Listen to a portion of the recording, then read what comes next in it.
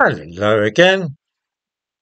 When the average person in Europe or America talks of black Africans, they tend to visualize a person typical of those found in Nigeria and other parts of West Africa, with very dark skin and distinctive facial features.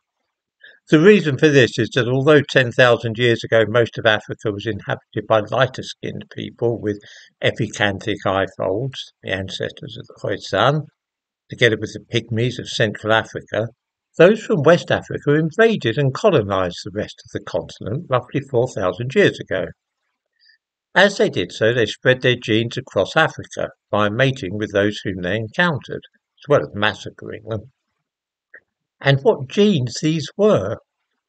Tens of thousands of years after the emergence of modern humans, who had spread into Europe and Asia, mating with Neanderthals and Denisovans whom they found there, those who remained in Africa were mating with another human species, one which was, unlike the Neanderthals, exceedingly primitive and backwards.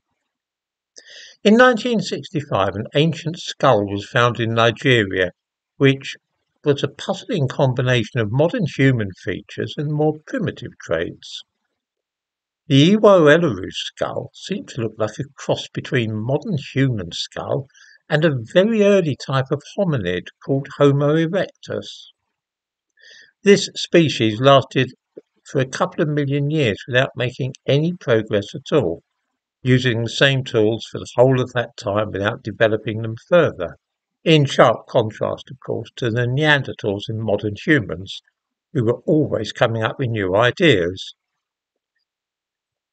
We know that in the rest of the world outside Africa, all humans now have between 1 and 4% of their DNA from either Neanderthals or Denisovans or a combination of the two, and that some of the genes that we have inherited from the Neanderthals are very useful, relating to things such as brain function.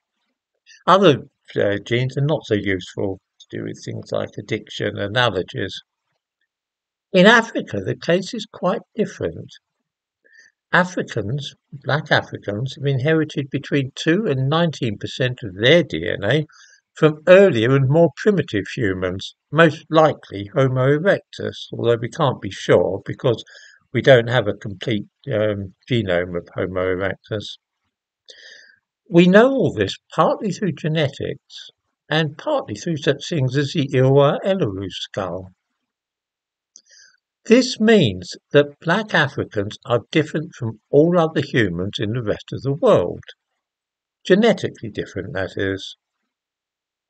What the effect of this differing genetic heritage is, we do not yet know.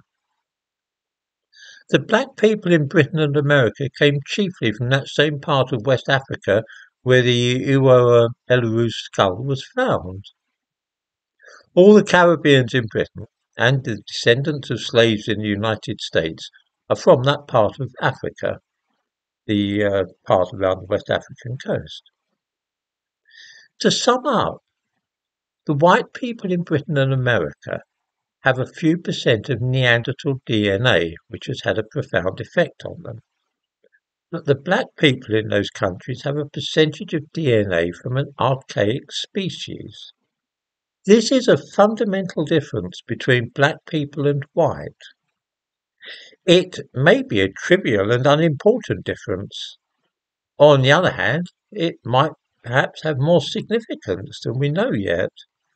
We don't know any of this for sure, but that this is how things are genetically is completely beyond dispute.